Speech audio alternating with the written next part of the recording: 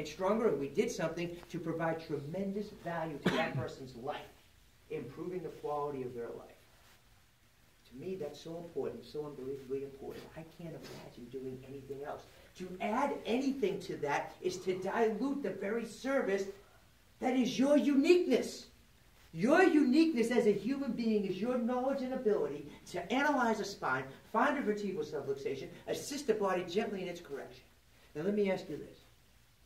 What causes a vertebral subluxation? When can a vertebral subluxation occur?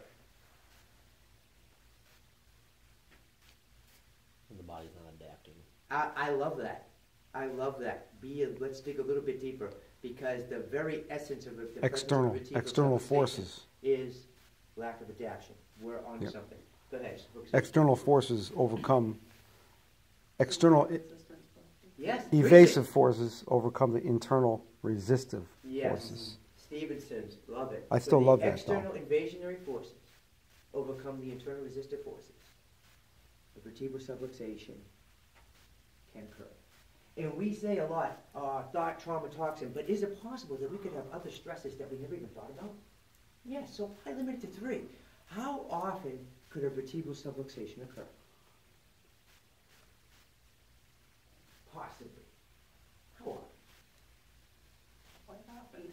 Exactly, but how often? Every day. Every day! A vertebral subluxation could possibly happen every day. Can you feel a vertebral subluxation? Do you know when the subluxation? Felt it right